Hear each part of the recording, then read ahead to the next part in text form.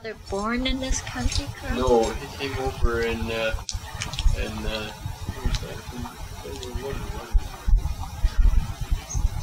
yes, he was in the King's Guard, and he took a year's leave of absence to come over here to visit, and then he was going to go back, but he never got back, so that in 1914 he sent for my mother. Yes. And they got married in Phoenix on August the 1st, 1914, and when they were getting married, they had the news that World War I had broken out.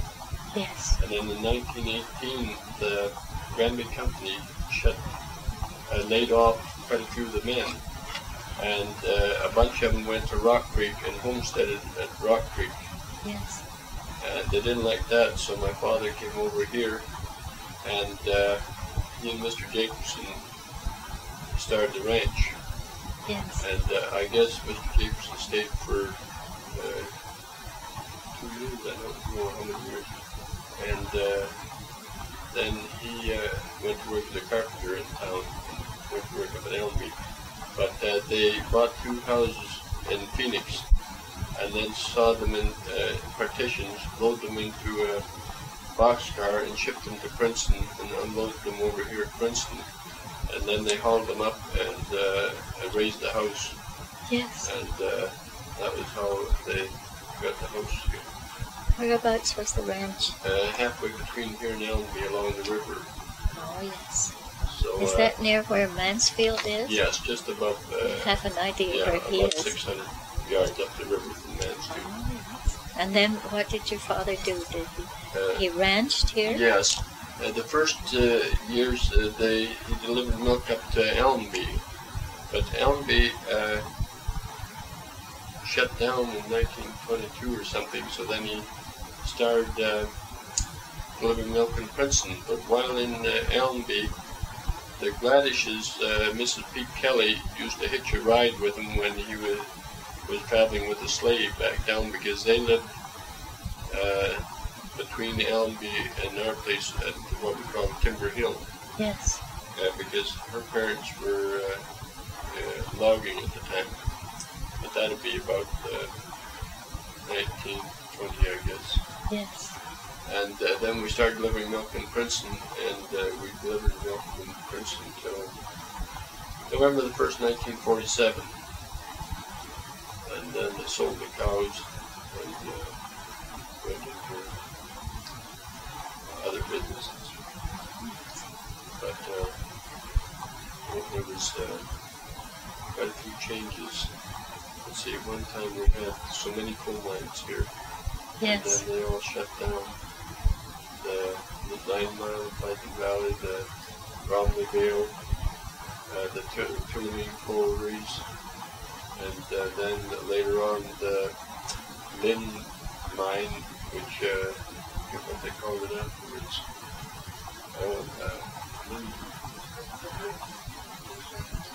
The Blue Flame, I think, was more than that in the 9 Mile. The 9 Mile colliery, they called it the Blue Flame. But it might be in the Lynn Valley coal mine, right where the Linwood is now. Oh, yes.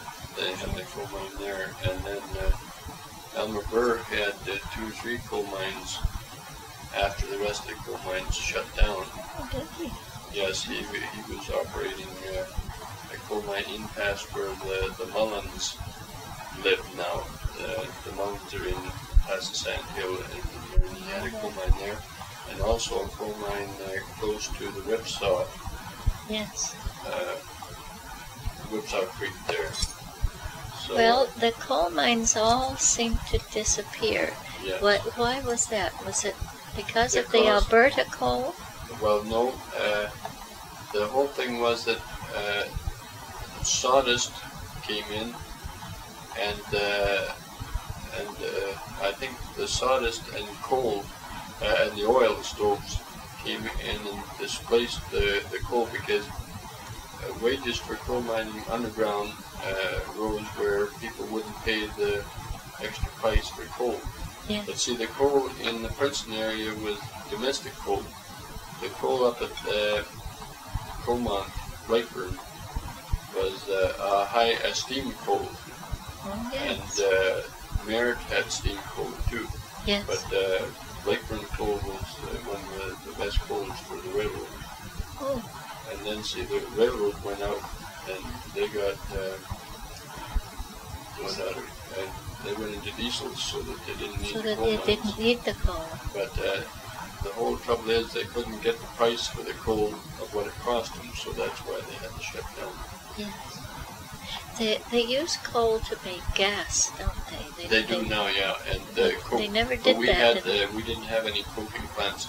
But see, pretty much all our coal was underground coal, except the Blakeburn mine is the only one that It was can surface.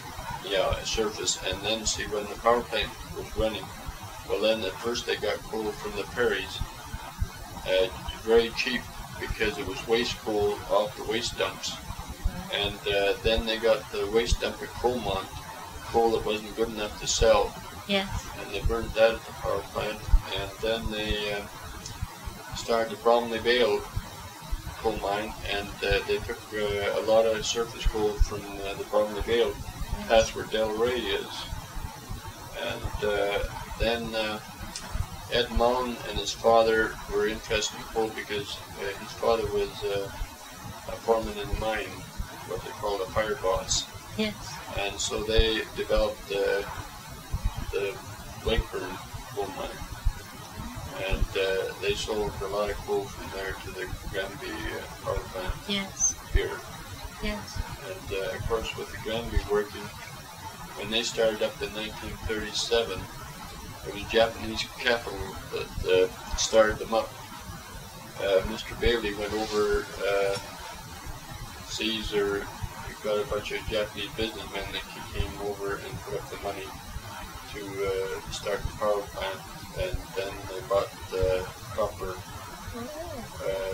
produce until, of course, when The war started. or so, when the war started, and they started throwing back at us. Then, Yes.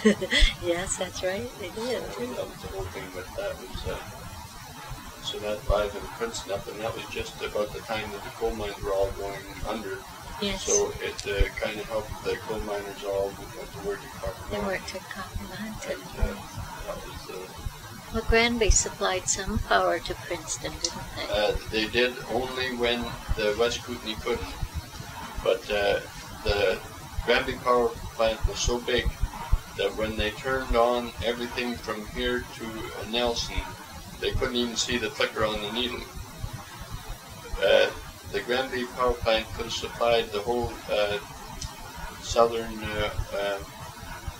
British Columbia with power to spare, but see, the West Kootenai had the franchise, Yes. and they only wanted it when they wanted it. There was no way Granby could sell power No, here. they had the franchise. Yeah, Still so, have it. Yeah. But, It does seem a pity that with power becoming so short that we couldn't do something. Well, in southern British Columbia, I don't think we are short here yet. No, but other people Yes. are. And it But, seems as though if each area like ours could take care of themselves, it would lighten the load, wouldn't it? Yes, it would, but the cost of coal-fired, to mine coal and put into a power plant is too great. It's too great. Because wages are too high. Wages are too. That's Yes. the main thing. Because water power, you don't need very many men. No. And that's where the great help is. Well, you never did work for the mine yourself, did you? Did you ever work for Granby? Oh, yes. I worked up at Copper Mountain. I was a contractor up there. I had a turning dozer in the open pits. Oh, yes. From 1957. So you contracted yourself. Yes, I got so much now to look at pits. Jimmy Logan had his shovels up there, and Bert Lawrence had a shovel up there. Jimmy Logan had 2 shovels up there. And a lot of the people in Princeton, like Rollo, had some dump trucks up there Yes. working, and Ivan McKay and Alan Gill and George Mason had a truck, and I can't think of all the west, but there was very few of us that were working there. Yes. Of course, the equipment wasn't so expensive then, was it? No. No, in 56 and 57, the big trucks were coming out. And, but see, the Copper Mountain, when it's opened, they bought old equipment that was about 40, 50, 60 years old at that time. And we've got a lathe down at the mill, a big lathe, that was one of the pioneers that was brought in here at the time Allenby Copper Mountain started, and they don't know how old it was before. Before that. See, because Granby had Antioch's Phoenix that they operated, and they brought some of their old equipment from Antioch's and from Phoenix over to Copper Mountain and Allenby. Yes. Right there. Yes. So, must have been a lot different mining then. oh yes, it was. Well, underground mining was totally different. You take a lot of men, see, before they put water on the machines, the men would be working in dust so that they would have to reach out and touch the fellow who was working with them and make signs of what they wanted to do, because they couldn't see him for the dust. For the dust. No, that wasn't good for the lungs, was it? No, there was a lot of them that had silicosis, like my father had silicosis. Yes. Yes. And, so that, and we had a few of them that finally died of silicosis here. Yes. When did your father die?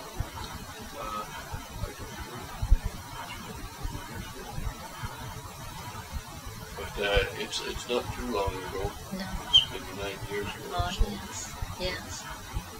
But A lot of the men suffered from dust, from Yes. emphysema and things right. like that. yeah, Maybe that's what they call it now, is it? Yes. Well, most of those that worked in the mines in those conditions aren't here now. Yes. They're going on. Yes. We were able to get the mine rescue the safety cups. Yes. They all came in. Well, you must have. Were you involved with that? Did you compete? No, I was involved with the St. John's Ambulance in that when we let them take them over to Kamloops for storage. Oh yes. That we would bring them back sometime when we had a place to put them. Yes. But when we built the new village office, I wanted them to have room in there, but they didn't have room for all the cups, so that I wasn't able to get them back from Kamloops. But you did take part in the contests No, and in the things. competitions I didn't. Then it was after we those cups all went over, and I think I didn't compete in first aid until after all those things were over, because at that time I was on the dairy ranch. And I didn't take part in first aid. Didn't take part but in. after the mines all closed down, then I started to get interested in first aid and compete. Yes. And, so then you would be getting into civil defense. Yes, we were. Civil defense came in before we were on the ranch. Yes. Oh yes. But during the last war, we had what we called Rocky Mountain Rangers. Oh yeah. That's what Harry Avery said he belonged to. Yes, there was a whole bunch of us belonged to the Rocky Mountain Rangers. And was there a troop here? Yes. And did you have parade nights and things? Yes, we met once a week and we were out on maneuvers. And Mr. Gregory was the head of it. And there was another unit up at Copper Mountain, and we sometimes used to go to Copper Mountain to compete with them in rifle shooting. Yes. And there aren't any uniforms around, are there? no, there isn't. We had old uniforms from the First World War. Oh yes. The baggy casual dress, but we had jackets and pants and everything to grab around in the bush. And we with rifles, and we had Stenvold practice and the Bren gun. And then we had unarmed instructors that came in to teach us in unarmed combat. Yes. And see, at that time they were afraid of the Japanese invading. Aliens. Yes. And it was at the time of those fire balloons that the Japanese sent over. Yes. There weren't very many that landed here in British Columbia. No. But we were all briefed. We were on lucky. it, and, We were yes, lucky. we were. Yes. And well, we had must have been about 35 members in Princeton here. So some of the men would join the army, didn't they? Yes, well, these were the ones that were too old or too crippled or with flat feet that couldn't. They weren't army material. No, that's it. No. Oh, yes. See, at that time, I was exempted from because I was running the dairy ranch. It was essential. And they couldn't. They said that was one of the most important because they couldn't get ones that could look after dairy herds and that. No. During the war, most of the young people all took off to the army and Yes. left the farms. Yeah, but Yeah.